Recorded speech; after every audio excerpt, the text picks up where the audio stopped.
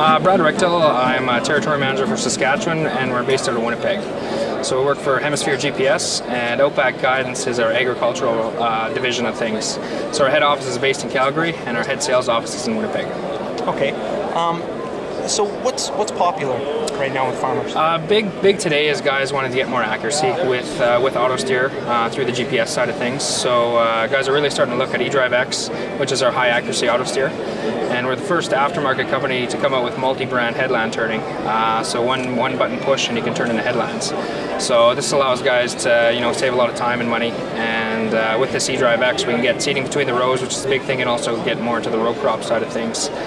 Another big thing would be RTK systems. So we have single frequency RTK, which would be our baseline X product, and dual frequency RTK with our A220 and 221 antennas. So that's really starting to take off through our products.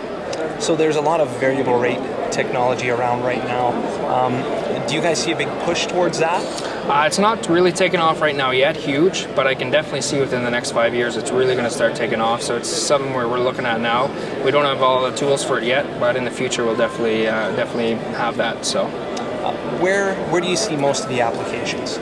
Most of the applications for Western Canada are our older eDrive TC, which gives us 4 to 6 inch accuracy through auto steer. So right now that's still a big player in Western Canada, but it's moving more to higher accuracy now. What do you guys, do you retrofit? Can you retrofit older equipment? Or what are you looking at? Our kits will fit anything back to the old Steigers in the 80s up to the latest and greatest CAT track machine that's coming out today, which we can do steer by wire. So we can use all the existing electronics and hydraulics on it and just plug and play into it. How easy is the system to use? Extremely easy. So that's what farmers really like about the product, is it's just really easy to use. Set your AB line and go, and you're off and running in less than 5 minutes. That's awesome. So what are we looking at for cost, initial setup? Initial setup, you'd be looking anywhere from $900, which is our intro light bar system, anywhere up to our highest end system is about $22,000. Okay. So that'll give you your high accuracy under sub-inch accuracy is what it gives you. What kind of benefits are farmers seeing from this?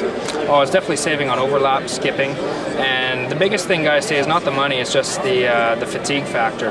They get home at the end of the day and they can go watch their kids play hockey, they're not dead tired, so that's the big thing. So this would be a pretty good fit for farmers who do a lot of acres and don't have the manpower. Definitely, yeah. They can spend more hours in the tractor and be less tired, really, so they can finish ahead of time.